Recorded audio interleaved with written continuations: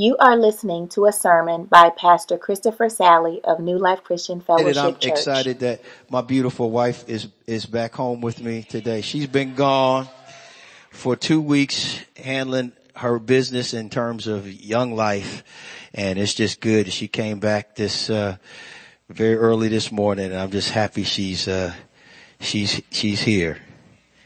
Amen. But we're going to read from the Word of God in Revelations 2:12 through 17. Let's read together. To the angel of the church in Pergamum write, these are the words of him who has the sharp double-edged sword.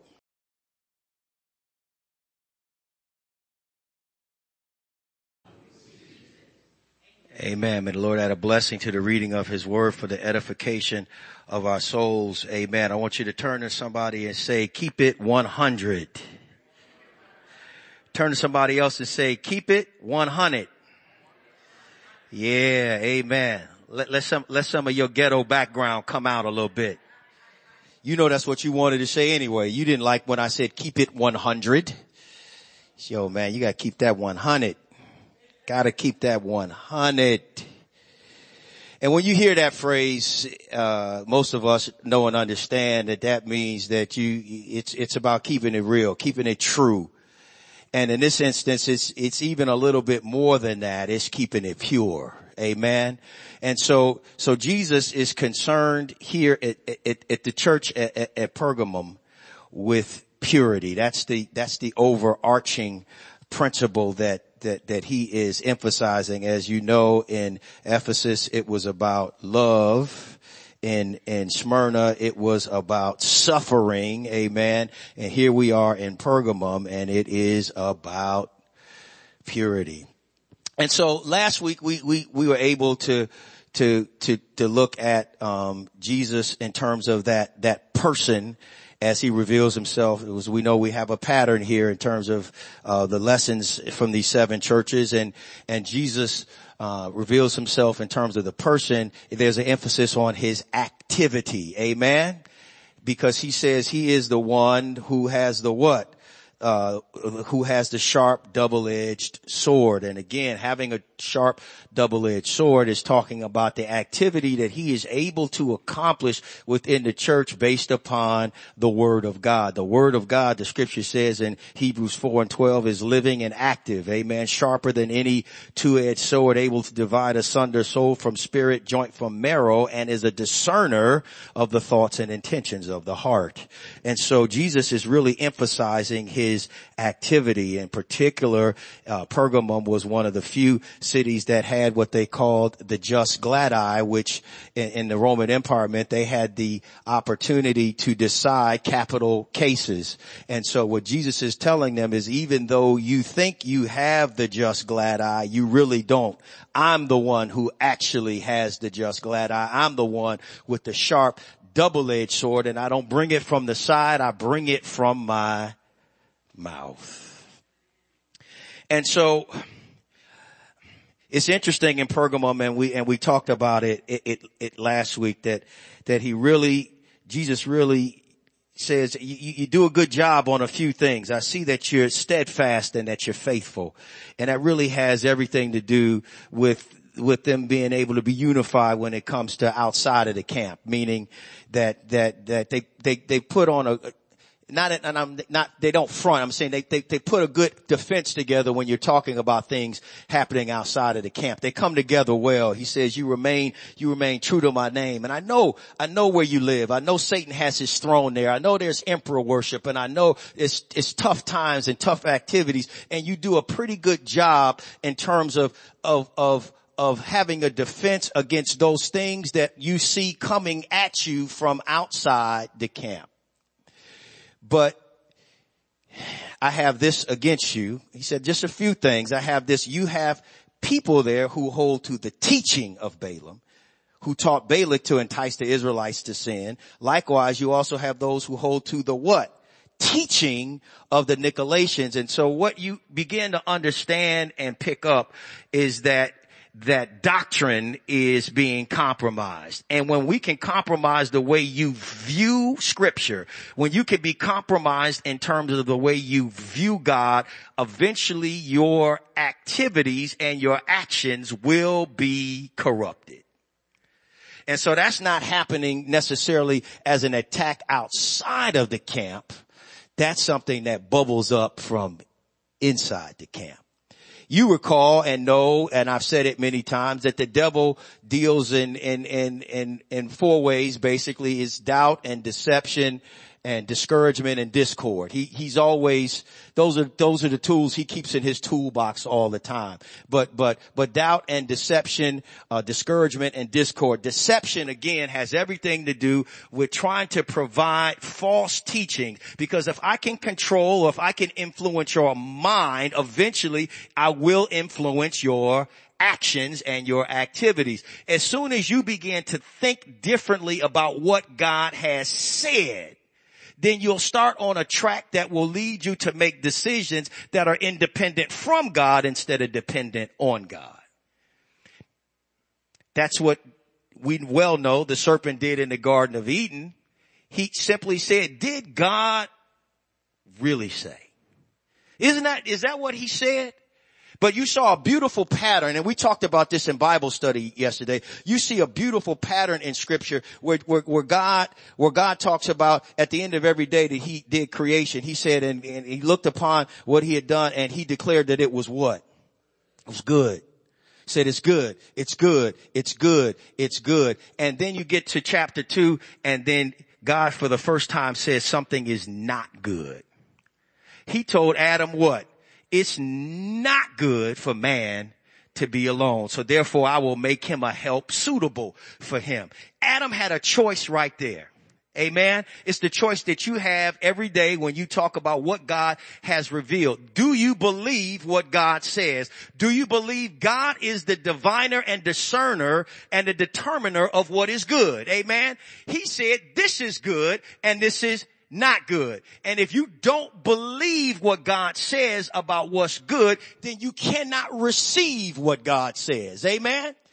Adam had to believe that it wasn't good for him to be alone, for him to be able to receive the gift that God had given him, which was this beautiful mate. That when he opened his eyes, he said, this is now flesh of my flesh, bone of my bone. I will call her woman because she came out of man. But Adam could have literally said what you and I say a lot of times when the truth of God is revealed. We say this, I'm good.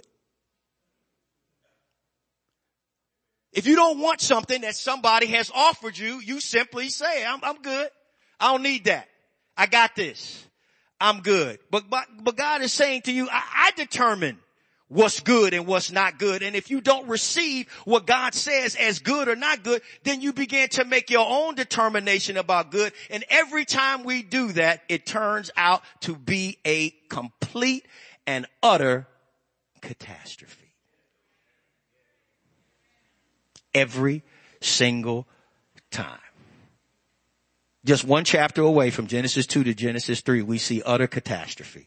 And catastrophe happens in your life and in my life all the time. And so again, false doctrine is a way for Satan to get into your mind and get you to think differently about what God has said. And then you begin to rationalize. Instead of just receiving the truth, as we've said many times, you and I will reject the truth of God. Then we will rethink the truth of God, then we will replace the truth of God. When we rethink it, it becomes philosophy. When we replace it, it becomes religion. And the scripture says in Romans that the wrath of God is being revealed unto those that suppress the truth in unrighteousness. That's the danger of what's happening here in Pergamum. And he goes on and he says, you realize, he said, that there are people that hold to the teachings of Balaam. Balaam was the prophet, as we talked about last time. Balaam was the prophet that got the Israelites, that Balak had hired to curse the Israelites, but God would not allow them to be cursed. He said, they can't be cursed. He simply said, why? Because they're blessed. They have relationship with me. They're blessed. You can't curse them. And the teaching of Balaam is this. Balaam's like, I still need to get paid. he said, so I do have another idea, and it's simply encased in this sentence: what you cannot curse, you can corrupt. If I can't get God to move away from them, I can get them to move away from God. And so when there was a showdown, come on somebody, above the campground when it was between Balaam and God. God won that showdown. But then after the showdown above the campground, there was, beloved, a letdown in the campground. And then people lost their lives. 24,000 folks lost their lives because of a plague. Again, because they went with this teaching of Balaam. And Balaam simply said, what you cannot curse, you can corrupt. And he got the folks to get involved in some sexual immorality and some other things with the Moabite women and messed their whole program up. Because he realized if you can promulgate, false doctrine, you are well on your way to getting the people to move away from God. And so he says, likewise, you have those that hold to the teaching of the Nicolaitans. And as we said the last time, we don't know exactly what those teachings were, but we know that again, there was some kind of way where the Nicolaitans were really talking about, compromise. And you're living in a world and in a corrupt and fallen world, and in a city that has emperor worship and all of those other kind of things. There had to be some part of what they were teaching was you can find a way to compromise yourself and still be able to maintain all of these things. You can be out in the world and you can be in the church at the same time. That's the essence of false doctrine. But it starts with the thought.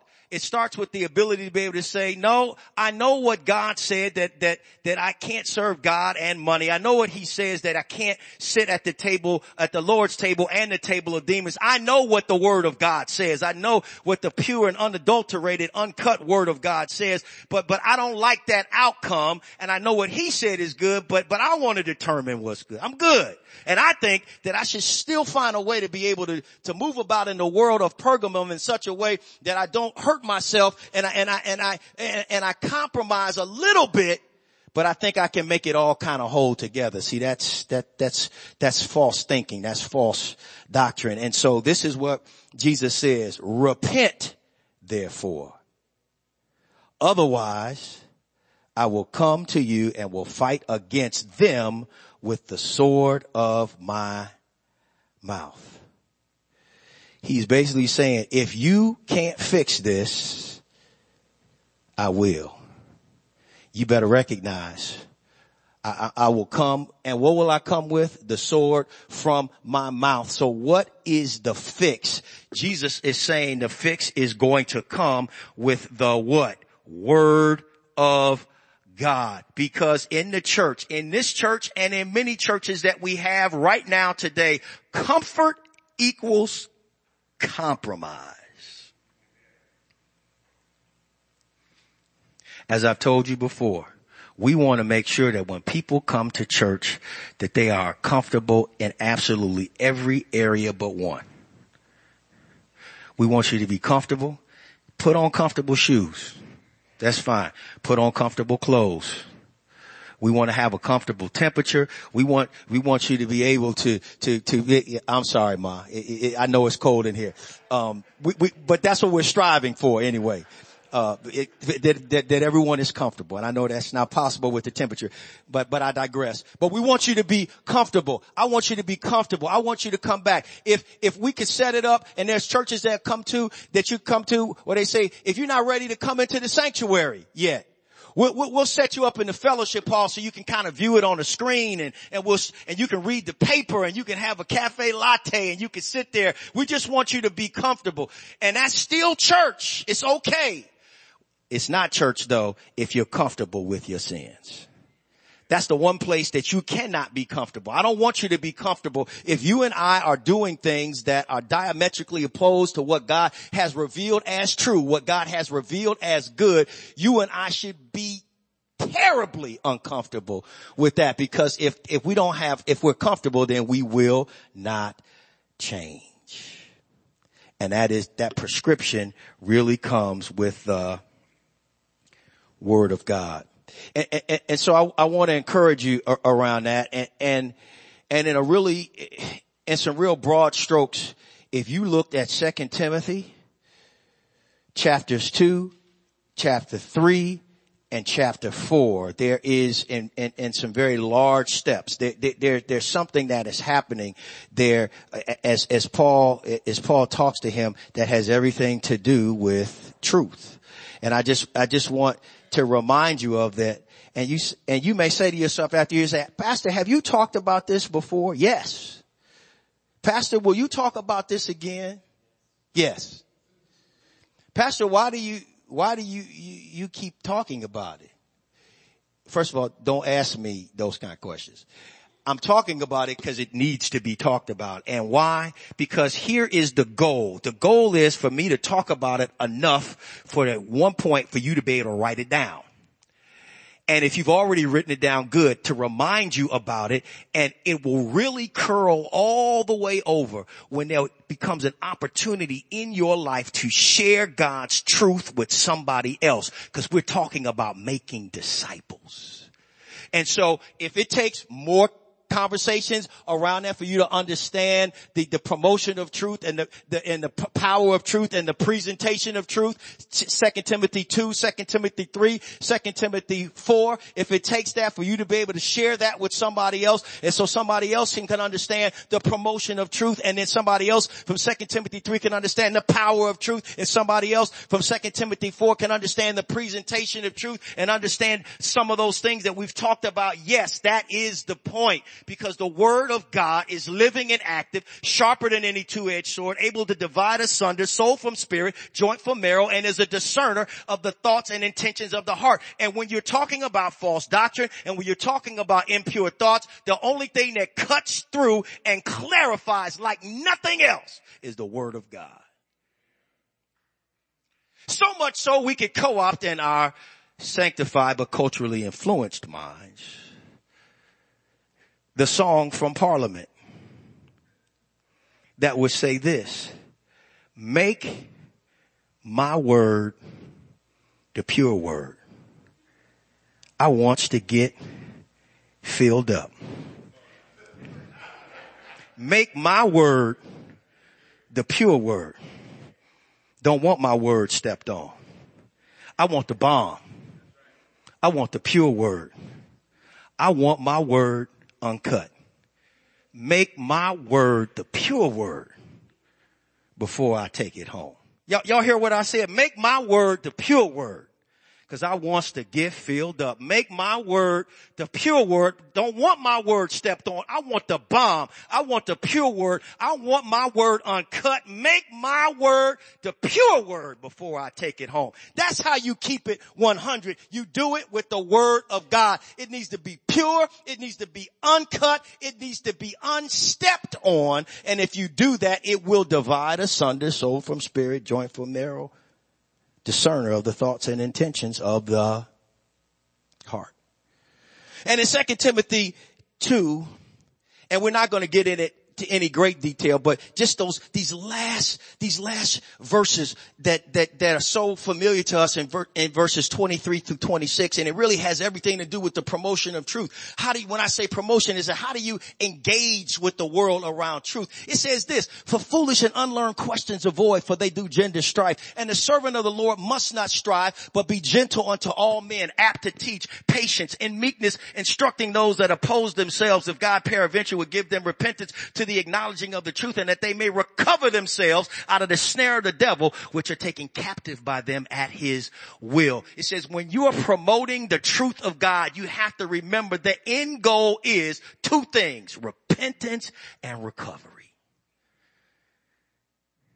And when you're talking about people that need to hear what the Savior has said, you don't share the word to beat people up. Amen. You don't share the word to judge. He says you have to be gentle and apt to teach, patient, in meekness, instructing those that literally you understand they're opposing themselves. They're walking around in darkness. You're trying to show them the light, and they need to repent and they need to recover. And when you're promoting truth, if you keep that in mind, that's how you engage with the folks around you.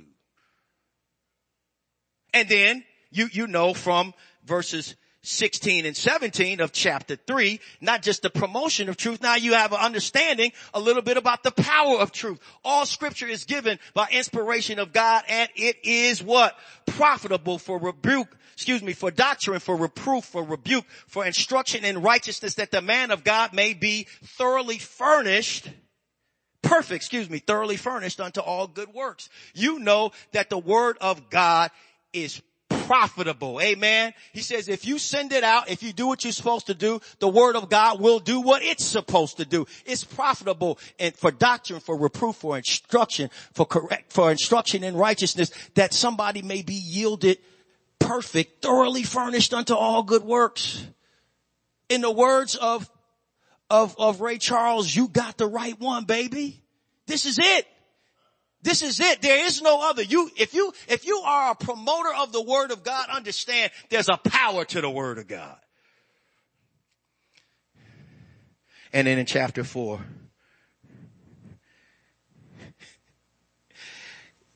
Paul tells Timothy, look, boy, preach the word. Now I know he might not have said it like that, but that's how I hear it. Boy, you better preach the word. Be instant. In season. No, not out of season. No, you better be instant. You better be on it. Whenever the occasion arises, be instant, in season and out of season. Amen. Reprove, rebuke, and exhort with all long suffering and doctrine. You preach it and you preach it right. Study to show thyself approved unto God, a workman that needeth not to be ashamed, rightly dividing the word of truth. He said, boy, you better rightly divide that thing. You better have it not just in your head. You better have it in your heart. It better be right there. So when you need it, you're instant with it. You got to be nice with yours. You got to be surgical. I'm surgical with this here, Jake. I'm surgical. I got to be surgical with this here word. I got my 66. I'm surgical with it. Be instant, in season, out of season, whether they want to hear you or not, because the scripture says the time will arrive when people will not endure sound doctrine. And they will heap upon themselves teachers having itching ears. What does itching ears mean? It means that we will only listen to those that can tickle our ears. If you're not telling me what I want to hear, I don't want to be at your church. And if you come to this church and then you decide to leave because I'm not preaching what you want to hear, but I am preaching the pure, uncut, bomb word of God, if you got to roll out. Because there's only one thing that we will do here, if we don't do anything else, that keeps it real and keeps it 100 and keeps it church, is if you preach from the word of God, you will make people uncomfortable. And the question is just after that, what you gonna do? Not what are you going to do? What you gonna do? What you gonna do? Yeah, I came up your street. Yeah, I stopped at your house. The word of God did. I didn't do it. Don't look at me. I'm just his humble servant. But I'm nice with mine. And he's told me to tell you this or tell you that. And when the word of God cuts, what are you going to do? Are you going to look at the surgeon that cut you and say, you shouldn't have cut me? Or are you going to look at him and say, thank you, because now you've discovered something that I need to get rid of, or something I need to change, something I need to fix, something that needs to be corrected. You did your job.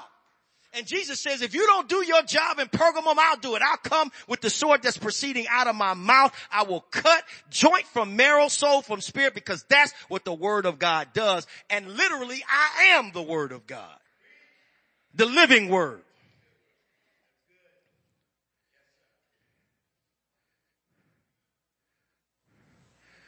And that's why 2 Timothy 4, when it talks about preaching the word, being productive and being prepared, being precise, being patient, being principled.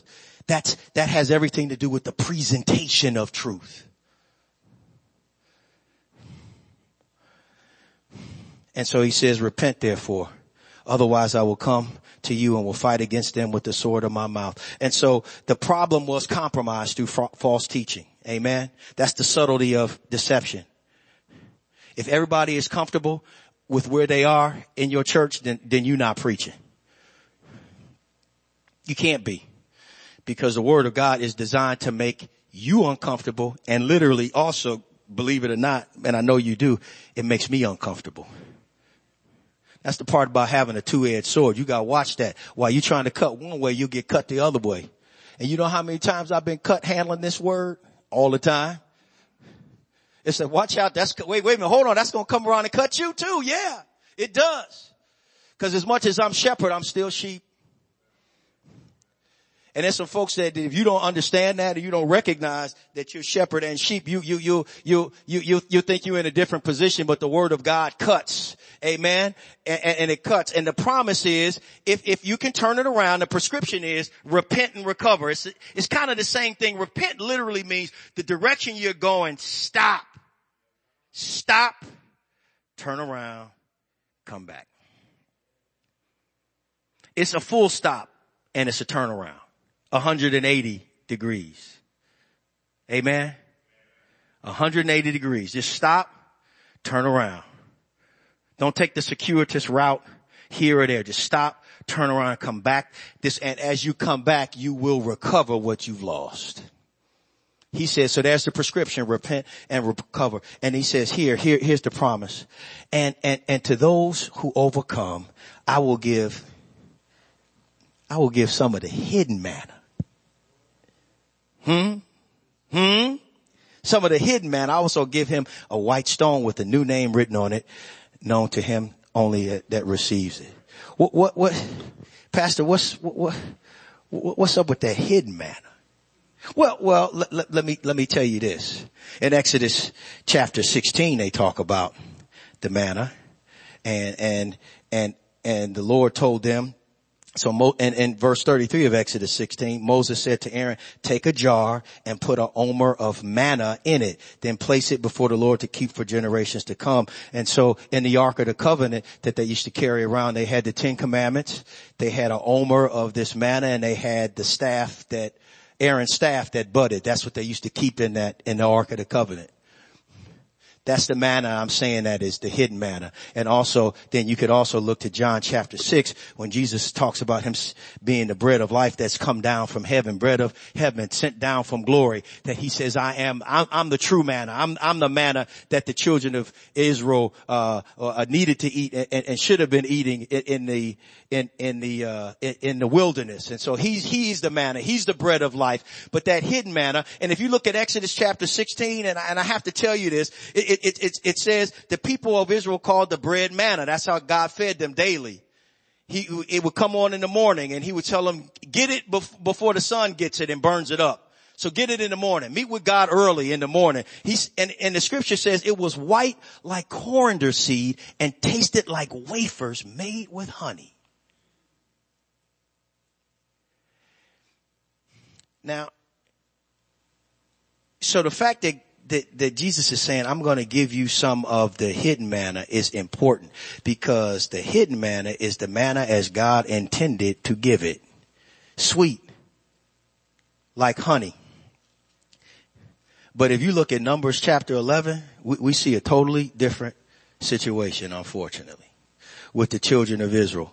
And the reason I have to mention it to you is because it ties so closely to it's really a path to carnality. It's a path to compromise. This is how you compromise and you end up messing up what God has intended for you to do. He gives us one thing and then we change it around and do something else with it. And that's what the essence of false doctrine is. And so again, for Jesus to say, I'll give you some of the hidden manna and I'll give you this white stone and a stone painted white. Oftentimes, man, it was like an invitation. I'll give you a invitation to something. And this name that he says something about a name that nobody knows but you. That could be the name that he has that he reveals in Revelations 3:17 that no man knows. Or it could be a situation where he's saying because of your new nature and you're going to be pure, I'm going to change your name. Like I did Abraham's name. I changed it to, from Abram to Abraham. Like I changed Simon's name to Peter. Like I changed Jacob's name, which meant deceiver and beguiler. And I changed his name to Israel, which means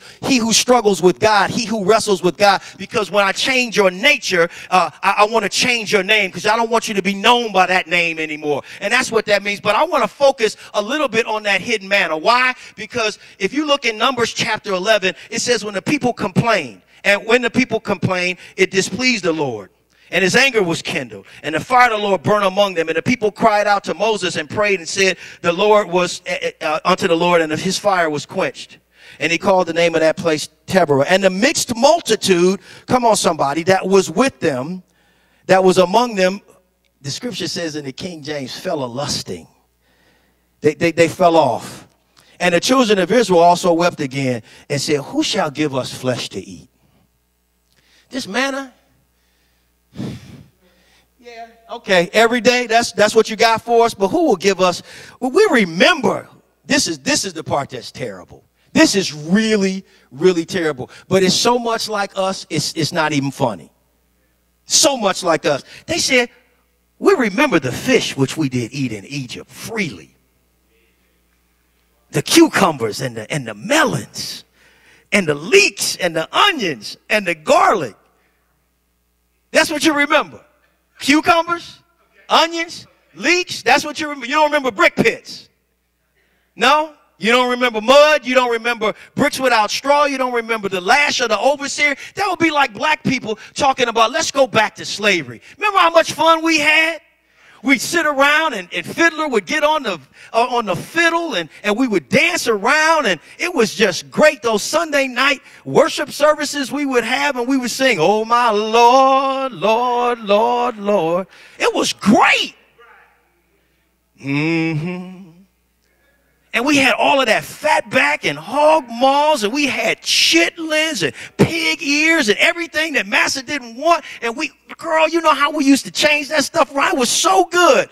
That's how ridiculous it is for the children of Israel to be reflecting back on a time in Egypt where they were enslaved, to be talking about the fact that they had food and they're complaining about the food. See, that's what happens when you start complaining. You complain and then you crave other things that are based upon your association with this mixed multitude. Then you start to confuse your past. How many times have you looked back on your past life before Christ or some other things that you did, and you reflect on them in such a way that they becomes your glorious past?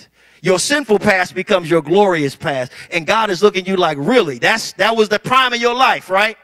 In college, when you were drunk every night and you were hanging out and smoking weed, that was good, right? Those are your best times. Those are your good times. Now, you got to remember some other things that were happening in your life. All of the confusion and all of the other things, the distance that you had from me, you better understand. And now they said our soul is dried away. There's nothing at all besides this manna before our eyes. And the manna was a corn seed, and the color was the color of palladium. And the people went about, this is what I wanted to get to, gathered it, ground it up in mills, beat it in a mortar, baked it in pans, and made cakes of it. And the taste of it was the taste of fresh oil. Listen, the worst thing that they did in this whole passage to me is they not only cut their desire for what God provided, they created a substitute they could stomach. He gave them the manna, pure and uncut. It tasted like honey.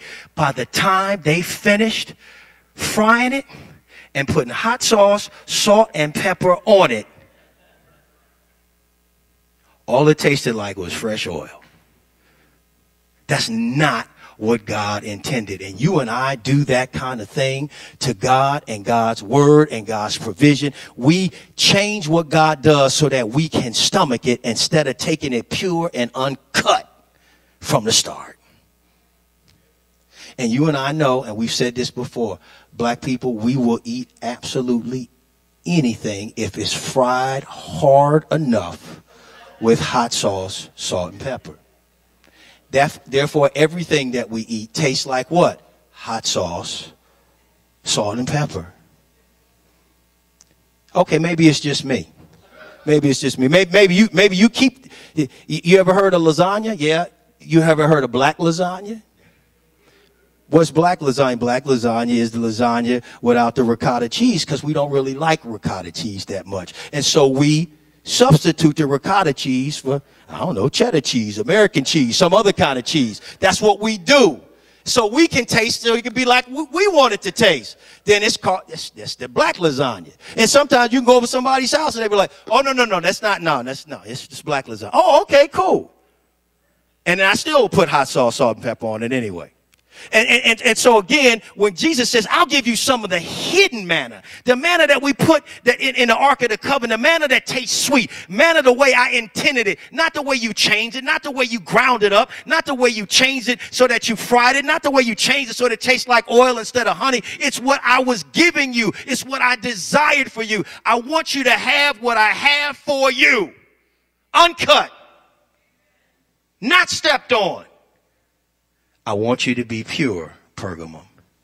And that's the principle that we emphasize at the church at Pergamum. He says, listen, church, I need you to be pure. I need you to keep it 100. Not 85, not 95. That's you're getting there, but I need you to keep it 100. It's so important. And in order to keep it 100, you have to have the pure, uncut, unstepped on word of God. That's what keeps us right. That's the biblical standard.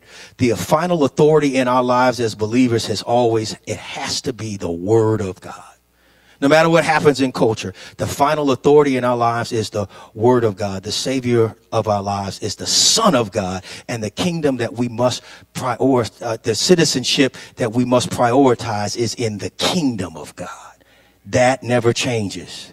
No matter what's happening at 1600 Pennsylvania, no matter what happens in Helsinki, no what happens on Capitol Hill, no matter what happens, those three things don't change. The final authority in our lives is the word of God. The savior of our lives is the Son of God. And the citizenship that we must prioritize is in the kingdom of God. Culture will always be at odds with that. It always has and it always will. We will never line up with them. We got to keep it 100. And those things will help us to keep it 100 if we remember the Son of God, the kingdom of God, and the word of God. Keep it 100 today. Father, in the name of Jesus, we thank you and we praise you.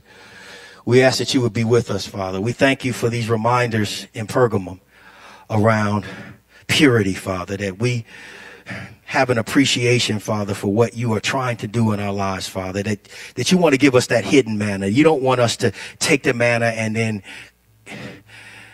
cut it and change it, and because we're craving other food and we want something that tastes like something else. We want to take what you've given us and take it pure and respond and believe what you've said about truth and what you've revealed, Father, and simply receive it, not rethink it, not reject it, not rethink it, not replace it, but just receive it, Father.